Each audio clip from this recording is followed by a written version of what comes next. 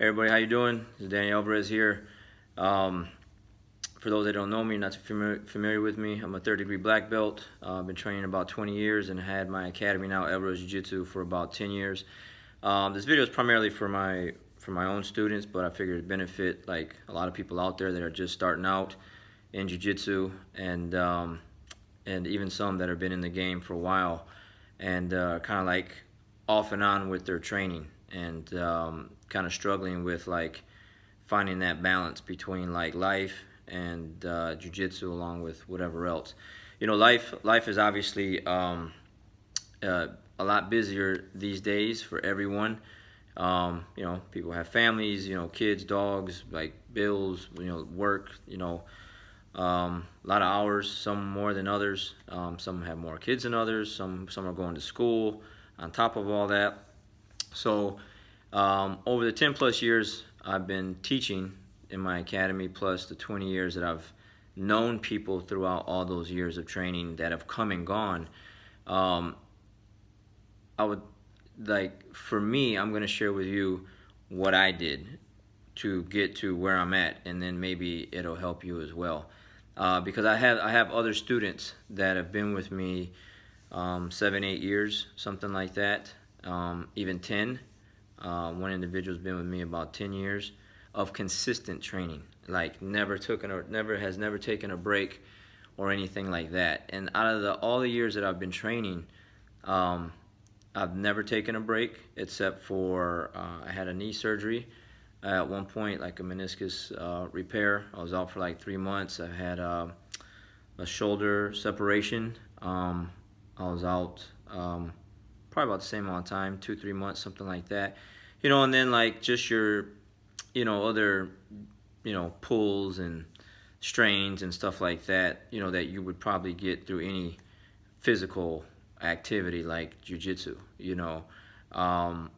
Besides that, I've never taken a break from the mat, or even had the urge to take a break from the mat. Now that's just me. Now everyone is different. Everyone has a different why of why they start, and I think if you just kind of focus and keep a reminder somewhere of why you started, then you will be able to just continue to stay on the path and not life get too much in the way, because life changes. Every couple of years or so, your life will change. It'll shift. At least that's what I've seen as a pattern with all of my students, and then including myself.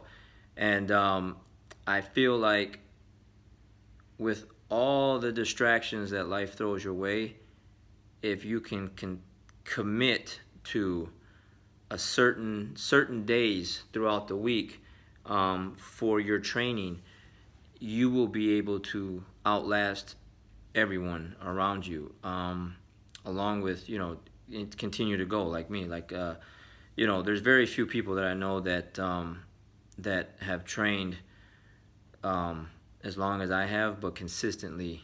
And you know, you just got some of those, you know, people like myself that are just very committed and dedicated to a certain thing, and it's just something that's like a must-have. And so again, everyone is different on why they start.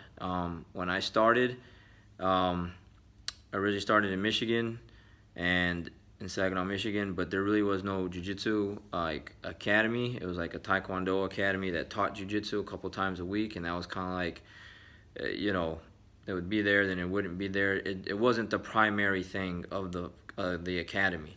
It was secondary. And so, you know, I dabbled around in that, and you know, we'd grapple. And we're talking back in the mid to late 90s. You know, VHS tapes, grappling in the living rooms, you know, carpet burns out in the backyard, you know, grass stains like in the dirt, like just wherever you can get some rolls in, I would just do it, along with some of the guys that I used to train with. And the key word is used to, because those guys no longer train anymore. And then I moved to Texas in 2002, and then I found like jiu-jitsu, like Machado Jiu-Jitsu, like an academy, an affiliate, and that was what was here in the Metroplex in the Dallas-Fort Worth area. And when I found that, I was like, wow, this is like the real stuff. Like, it's an actual thing, like an actual academy committed to nothing but jiu-jitsu.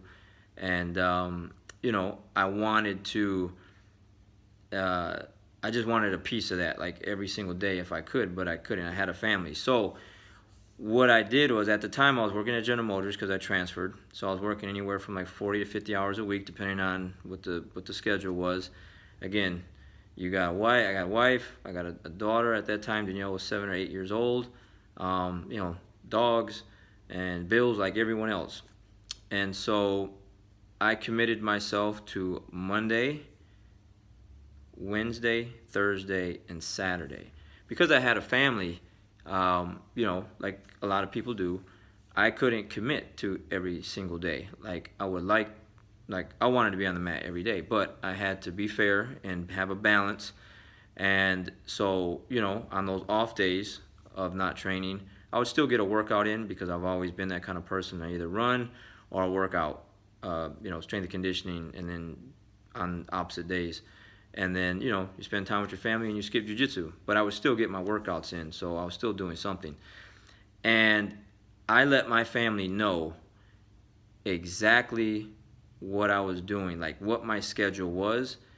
And I asked them to please don't bother me on those particular days unless it was like an absolute emergency, because those are my dedicated days to train. Now, again, I had a family, and right now, you know, I see like internet forums or, you know, Facebook posts, comments, or whatever. You know, my family comes before anything, and yeah, that's a no-brainer. Like, everyone's family should come before anything. That's priority. And then you got your job, and then you got, like, you know, your extracurricular activities and whatever else. But I signed up for it. I was paying for it. So I was going to go to it. And so because I committed myself to those 4 days, you know, on those days in the very beginning, I would come across some friction there. Like, oh, how come you can't just stay home? Let's watch a movie. Let's go to the movies. Why do you got to go today? You know, I'm not trying to throw, you know, my wife under the bus or anything, but I'm just, so that you can relate to me and relate to the situation at hand, because probably you're going through the same thing. It could be your boyfriend, or husband, or significant other, whatever the case may be. Someone is, or something is going to try and pull you away from you going to class. And again, if you signed up for it, the way I looked at it is I already had a family and a job and all these other things before I signed up. I knew that. So I signed up anyways, because I looked at the schedule and I'm like, okay, I can go on these days. So yeah, I like the program, it's legit, and so I'm gonna go ahead and sign up. So to use like, oh, I love my family and my family comes first and blah, blah. Well, if that's the case and you need to spend time with your family, this might rub some people the wrong way, but to me, it's just what it is. Then you shouldn't sign up for jiu-jitsu. Like, you go somewhere, whether it's my academy or somewhere else, and you look at the schedule and you're like, oh yeah, I think I can make those days a couple times a week, 2-3 times a week, and then you sign up, like, you should go. And what will happen is all these other things will come in the way. Maybe you got to work over. You know, maybe you you know, go back to school, you pick up some classes, or whatever the case may be. You still got to find a way to adjust your schedule accordingly, so that you can get at least 2-3 days in a week. I think that's very sufficient. You know, for some people like myself, I had to have 4, and if I could get 5 in, then I would sneak the 5th day in if possible. But I had to have 4. And nothing was going to stop me from getting 4. My mom, even at the time, you know, at that time she cooked a lot of Mexican food, and now she doesn't, because I won't eat it. And but I would tell her, hey, look, you know, if you want me to come over and have dinner, you know, please don't invite me over on these particular days, Monday, Wednesday, Thursday, and Saturday, because I'm going to class. And I was, you know, the family would talk about me behind my back. I'm this and I'm that, and I'm you know, just some foul stuff or whatever. And I could deal with that, because for me, I had a goal and I wanted to accomplish it. Now, I'm not even talking about competition or even owning a school. At that time, I just wanted to train jiu-jitsu because I liked what it did for me. mentally, physically. I liked the people that I was around. I liked, you know, my professor, my coach, you know, and I just loved the atmosphere. I love what jiu-jitsu gave me. And sometimes I would get like, oh, you know, again, I'm not trying to just, you got to be able to relate to the situation. Oh, you don't love me like you do jiu-jitsu, or I don't know, just crazy stuff people can say. And at the end of the day, a person can love you a certain way, but that's not the same as you doing something for yourself personally that gives you a satisfaction, a self-satisfaction that nothing else can give you, because you're doing something yourself and you're accomplishing things and you're achieving a goal.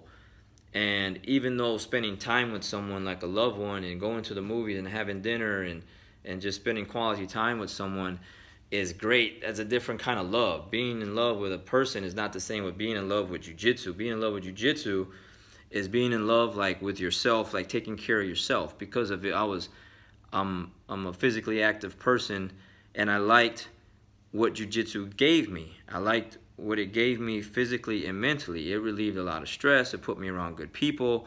I wasn't doing other things that I was wasting time with. You know, I look forward to getting out of work so that I could go and train, you know, so on and so forth. All the benefits of jiu-jitsu, there's a ton of them.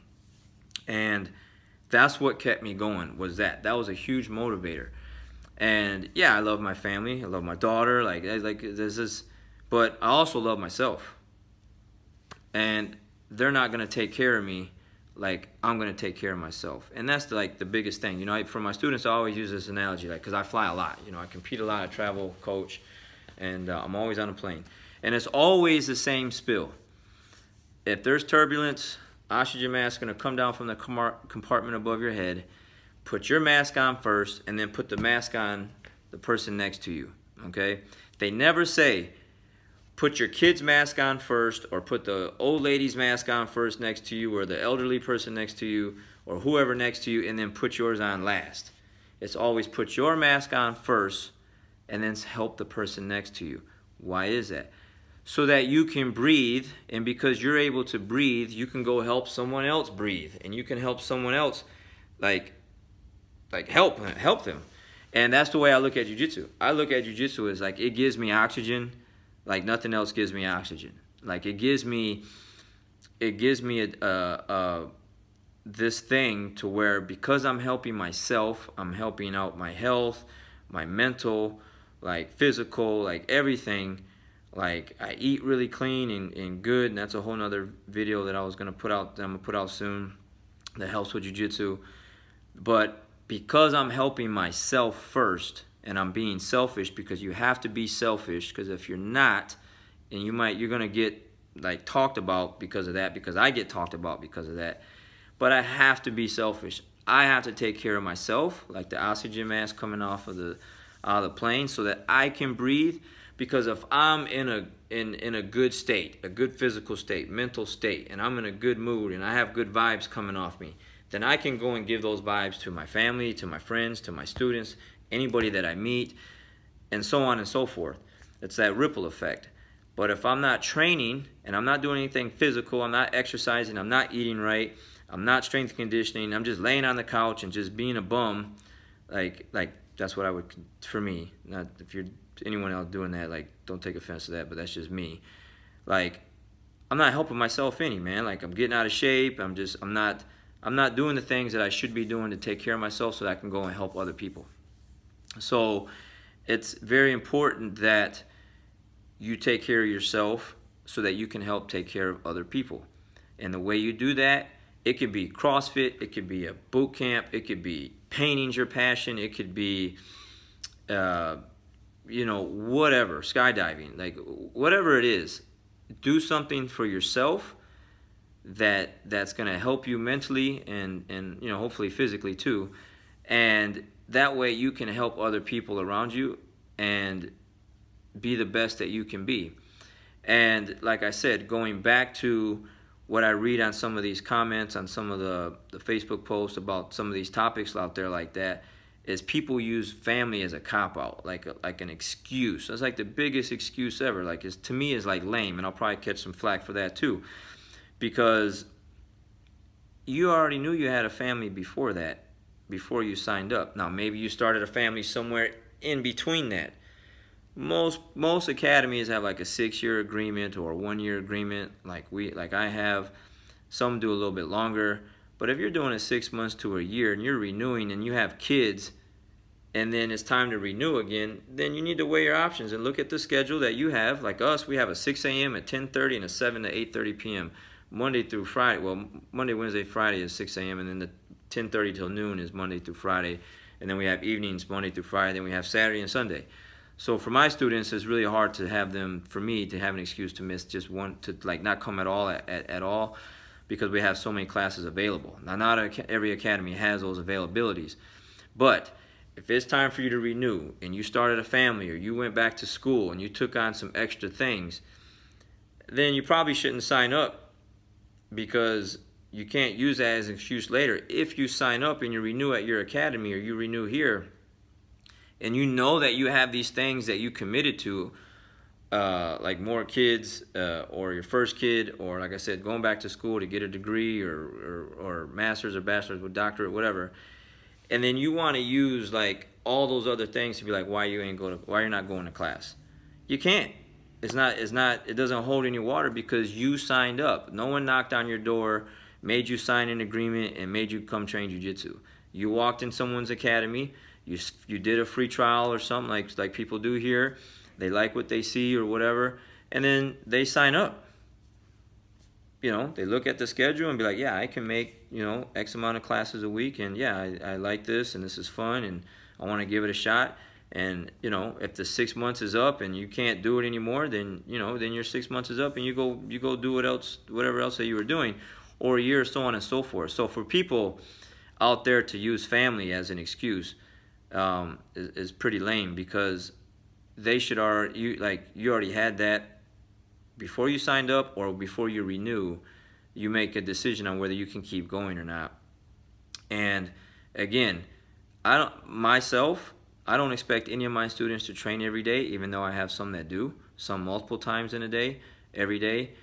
But I think the average here is about 2 times a week, and I would say probably across the board on the planet, at any academy across and around the world, it's probably 2 to maybe 3 days a week. So you space that out: Monday, Wednesday, Friday, Monday, Wednesday, Saturday, Tuesday, Thursday, Saturday, Monday, Thursday, Saturday. And in between those days, you spend time with your family, you take your classes, or you do whatever it is that you do. But commit to some days. Let your family know what those days are. Don't miss them. If you do miss them, try to make them up. And the progression through the ranks will just keep going. It's when people have no schedule, no commitment to any days, it becomes like they'll start to miss days, and they'll start to miss weeks, and it's so hard to come back. Jiu-jitsu is not horseshoes. It's not like, oh yeah, hey, let's get together and go play a game of horseshoes, and you're just throwing these horseshoes at this stake over there in the grass, and like, hey, you know, it's cool, or darts or something like that. This is physical stuff. Like, someone's on top of you trying to dominate you, impose their will, and choke you, armbar you, footlock you, like whatever, and you have to stop them, and you're trying to do the same to them. So if you take time off and you're eating bad, and you're just, you know, you're coming and going from practice, you'll never progress like you'd want to progress. And it never really gets fun, because you're always like getting crushed. And the only way to get better is to commit, be dedicated to a certain amount of days, 2 days, 3 days. For some people, I have a guy, he moved from San Antonio, Luis, he's a great guy. Man, he trains dang near every day. He don't have any family here. He has no kids, no wife. He lives in an apartment down the street, like, so he can. You know, have no other commitments. So kudos to that guy, because he's making, you know, he's making use of his time. We're his family. This is how he spends his time when he gets out of work, and he does the CrossFit that we have in the gym. So, you know, the guy's active and he uses this. But if you have 2 kids, 3 kids, 4 kids, you're going back to school, you're working 40, 50 hours plus a week. You know, I have guys that would do all that, and they still come to class 2 to 3 times a week. So for the ones out there that sign up and, you know, you just don't make a commitment to any days, and you don't have an actual schedule, a routine, of certain days that you need to go to class, it's going to be very, very hard to progress through the ranks. And you know, you start to look amongst your peers like you can't commit to anything, you're not dependable, because jiu-jitsu, you need people, you need students, you need your teammates. They're very important. So you know, that's a little bit of kind of like my background and where I started, and like how I am where I am today. And even like now, I train every day, twice a day, because I can, and I run and I work out on the off days. Like I literally train like every day. So, you know, but that's just me. You know, I just never had the urge to take the time off of the mat. And like I said, if you walk into someone's academy, whether it's mine or somewhere else, and you sign up, you committed to something. And for me, a lot of the times I'll have parents, adults that'll sign up, but then they want to hold their kids accountable to their classes or to their other sport, baseball, basketball, football, but then the parents aren't leading by example, and they're not committing to the thing that they signed up for. I mean, how do you do that? You know, like, you can't. How do you expect people to follow you if you're not able to lead by example yourself? If you can't do what you're asking someone else to do. It's kind of hard to do that. It's kind of hard to expect them to follow you when and do what you ask them to do, and get up and go to practice because you said you were going to do it, but then you don't go to practice yourself. So think about all these things. Think about what days you can commit yourself to, space them out, put your family as a priority, obviously. Schedule jiu-jitsu around your family. Make 2 to 3 days a week if possible. And then nothing comes in between those days. It's good for you physically, it's good for you mentally. There's a lot of good people on the mats, great networking for jobs and everything else, like whatever. It's just a great thing. And like I said, you're doing something for yourself, so that you can breathe, so that you're relieving stress, and you're doing good things for your body and for your mind. And that way you can go and help other people. You know, I mean, I can't tell you how many times, like, people try to pull me away from jiu-jitsu, and I'm like, man, I can't do it. Like, I'm going to class first, and then after class, I feel really good, happy, like chill afterwards, and then I'm ready to do whatever, go to movies, like whatever, like, you know. So, you know, but you know, make that commitment to yourself, to your coach, to your team, and you know, doing that, you for sure will make it to black belt and beyond. All right, be on the lookout for more videos in the future about some other important things to kind of help you with your jiu-jitsu.